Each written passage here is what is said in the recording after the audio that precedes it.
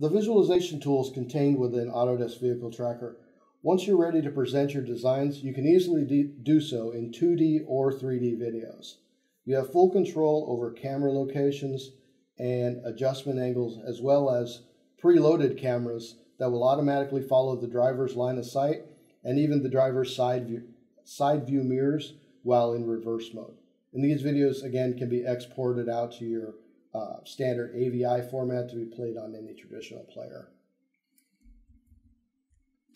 So let's go ahead and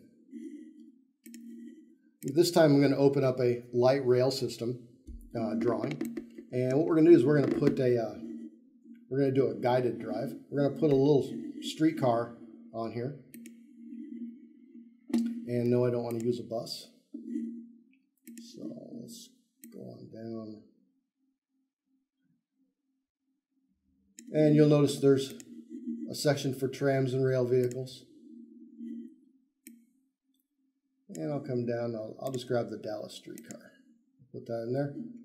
And I'll just adhere it to this red line. It's going to go in forward direction. I'll say OK.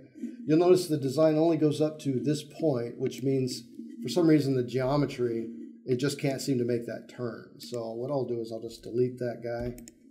And I'll make a couple quick changes, pull that out, maybe smooth out that curve a little bit.